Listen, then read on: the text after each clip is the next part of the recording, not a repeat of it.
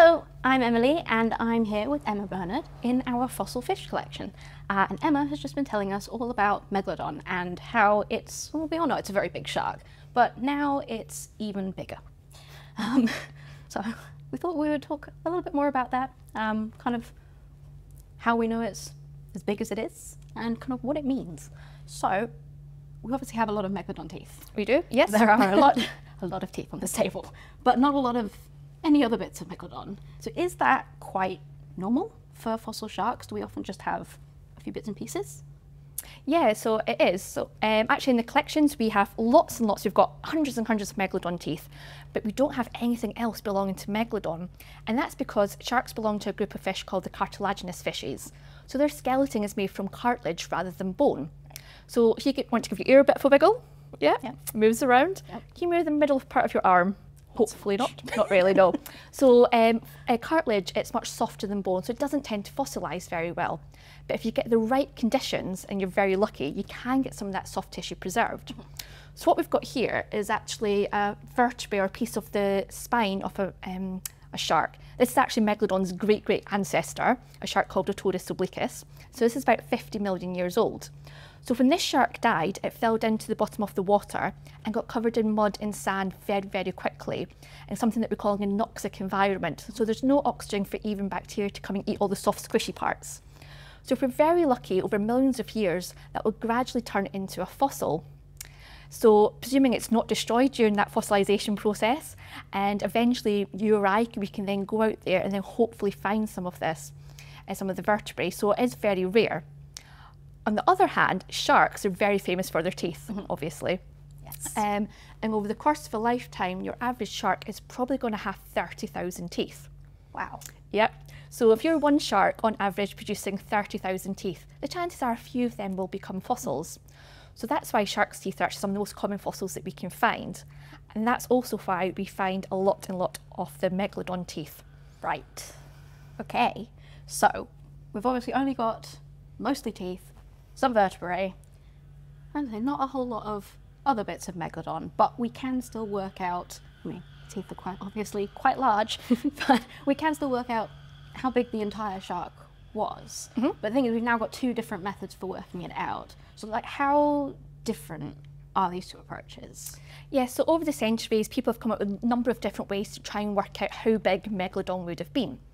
So previously, most people have used the size of their teeth, or partial jaws, and obviously sharks being around today, you can do some comparison. So historically in the past, by measuring some of the Megalodon teeth, comparing that to modern day sharks, we've estimated Megalodon to be about 18, maybe even 20 metres in size. However, a recent study published in the early part of 2025 actually used Megalodon vertebrae in a spinal column. And this involved a number of different researchers from all over the world, about 20 of them, all coming together to try and actually work out once and for all how big Megalodon might have been. So with this, they actually compared 165 different species of both fossil and recent sharks using their vertebral columns. And by doing that, they've estimated that some of the biggest Megalodons might have been 24.3 metres in length. That is a very big shark. Definitely. That is, I don't want to meet that shark. Yeah. So you said that they compared Megalodon to lots of other different shark species, extinct, living. Does that like add to the accuracy of the measurement compared to just looking at the bones?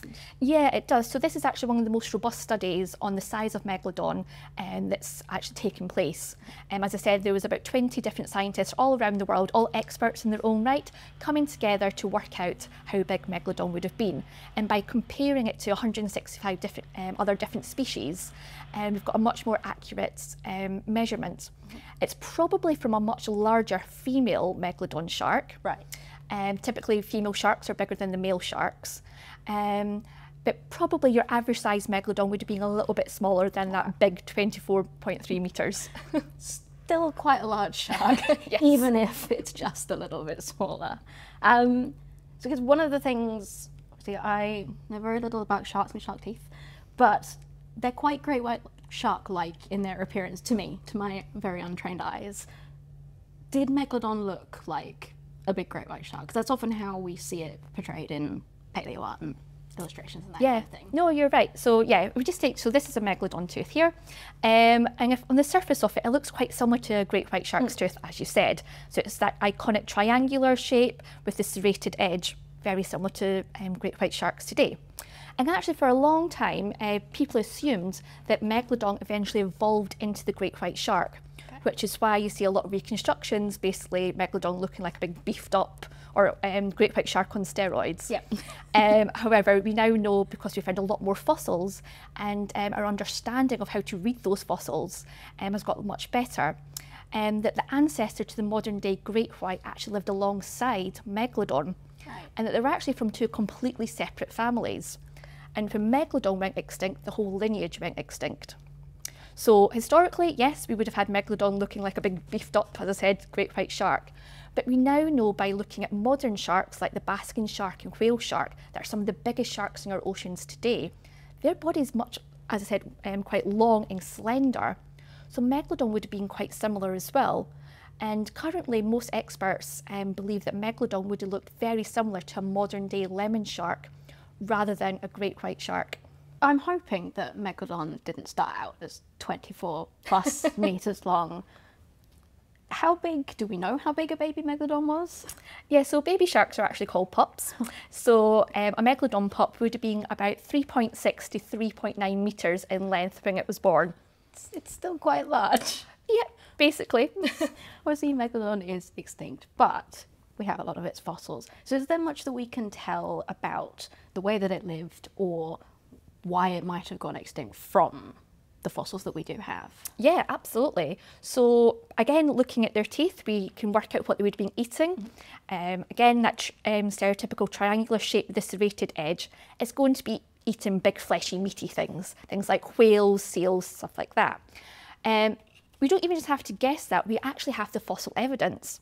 So we can actually find whale bones that have got Megalodon bite marks and also teeth still embedded in them, so we know exactly what they were feeding on. Wow. Not only that, where we actually find the Megalodon teeth, we can actually find Megalodon teeth on all continents apart from Antarctica. We know from the rocks that we find the teeth in that Megalodon liked really warm tropical waters and also grew to like such huge sizes as well.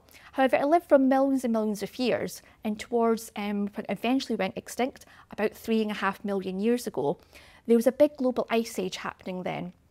So with all extinction events, it's never just one specific reason. There's a number of different factors. So we think Megalodon went extinct because it got a bit too cold. There was ice coming up into the North and the South Pole. The water got much colder, and Megalodon wasn't able to adapt and evolve quick enough basically to survive. At the same time, as I said, the ancestor to the modern day great white was swimming in the waters as well. And these guys were actually in competition with each other as well. So for the same dwindling food sources, they were probably the ancestor to great whites were out competing Megalodon. So it's a number of different factors, probably climate change, got a bit too cold, food sources run out, and at about the same time, about a third of all marine life went extinct. But as we find more and more fossils, the reasons why Megalodon may have gone extinct might become clearer. I think Megalodon not liking the cold, I respect that. Absolutely. So I guess maybe my final question is Megalodon size. Back to that. It's over the time that we've known about Megalodon, how big we thought it was has changed quite a lot. It's gone from something like 14 meters up to 30, I think, at some point. Can we ever be sure?